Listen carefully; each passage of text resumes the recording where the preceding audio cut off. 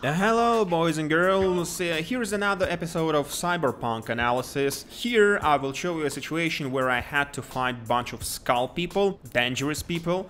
This is the main duty quest where you have to take over the clouds. If before I showed the situations where I kinda sucked but managed to succeed at the end, here I ate shit like 10 times. I won't show you every time I died, but I will show some notable ones. Here's the first situation where you are on the roof and you can see like the first guy on the balcony. I decided to, you know, like every fucking time I kind of try to start with a stealth approach, which never fucking works, but, you know, I'm keep trying. So I decided to jump on this guy's head with a knife, which is double stupid because, as I remember, I don't even have a perk to do so, and I just miss him. She's like, okay, good start. Looks like my type of playstyle. Just blow the guy up. Then, you know, yeah, like, I panicked, you know, started to back up. And here I am flying from a giant skyscraper. I died.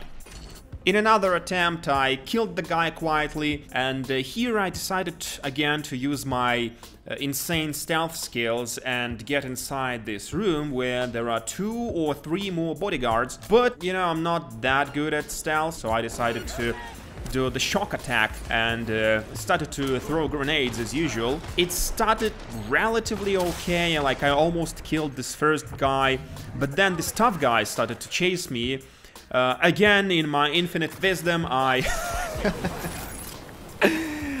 jumped off the skyscraper.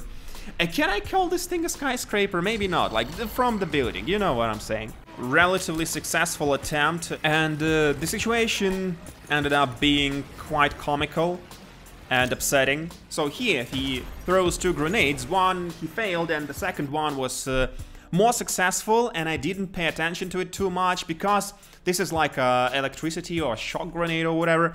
So like I didn't die because of explosion, so I was like, oh, okay, nice. But as you can see, it started to suck the life out of me pretty fast, and yeah, I didn't have enough time to heal.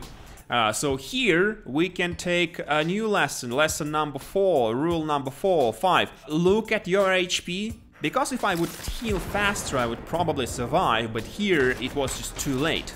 So here at the successful attempt, I spawn already in the fight actually, which is quite inconvenient, but at least I know what's going on, so I'm aware of my surroundings, I know where can I go and where I cannot go. Here I know about this ladder, I go back to the roof, and they don't follow me, which is a good thing. And now I can kinda abuse the AI, I don't know, like, no, they can, right? They can, I've seen them. They can use the ladder. But here they decided not to for some reason, so here I was like, okay, you idiot, I'll just shoot you in the head. They shoot me back, so like I decided to keep doing that, but yeah, remember, I know how to play this game well, so I fall on my own explosion. Fucking 1 HP, what the fuck, how did I survive that? Survive this, you know, run back. But the guy is dead. Okay, 2 more to deal with. Just use grenades as much as possible. They are great. Again, here, remember the first rule. Use your cyber things.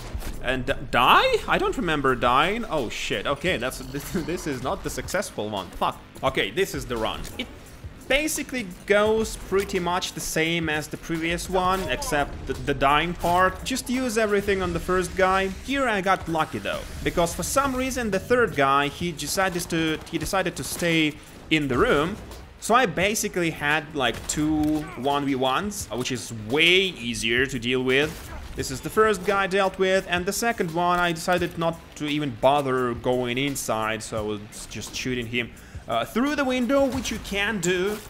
This window doesn't break, but the bullets still go through. As you can see, I'm missing a lot, yeah, but here, like, I am dealing the damage. So use this. Also, like, I guess, be aware that you can shoot through windows despite them not breaking. Yeah, then he goes out, and that's basically job done for me. But, as you probably remember, there are 2 more. I didn't record my first attempt, but I got killed because of this guy in red. He uses a katana and has this dash thing where he just teleports in front of your face and boom, he is cutting it. The second attempt went much smoother. I started with all I have. So activated Sun Devastation, stunned them. I was like, okay, let's deal with this quick. But, yeah, didn't go as planned, they're tough. So now, here, I have the katana guy and the shotgun guy in a small room. Bad news for me, so I'm running around with 14 HP. And then here, boom, I can see the open door. Let's use it, let's not fight in this congested space. And here, the tables have turned. Because now they are in a shitty position, two of them in a door frame. Put a grenade there. So stunned the shotgun guy, he's laying around, just blast him. And then the second, yeah, as I can say, he can just teleport in front of you. In a blink of an eye, you are dead. But you have to be close. So here, because I'm on this, like, not balcony, but like on this place, you can jump down, that's what I did. And now, with his melee weapon, he can do nothing, except burning. Yeah, finish him off with grenades and shots. And that's it, that's the job done. Except there is one more person to deal with. She wants to be the leader of the clouds now, we didn't agree to that. And she basically lied to us, inviting these other two guys, endangering me, killing me actually. So I told her that that wasn't, you know, the best decision in her life, and I told her to leave. And she started to threaten me, after I just killed like, what, 5, 6, 7 people with skulls, like extremely powerful ones. And she still decided to attack me. Bad idea. That was a bit of an overkill, but you know what, I'm not taking any chances. Maybe she is also powerful and I had enough of dying in one playthrough. And that's, boys and girls, how you can deal with hard enemies even on the low level. Well, kinda low level. Here, rules number 1 and 3 worked like a clockwork and led to some amazing mad skill gameplay. So, utilize them in your playthroughs and then tell me in the comments how you use them. Yee.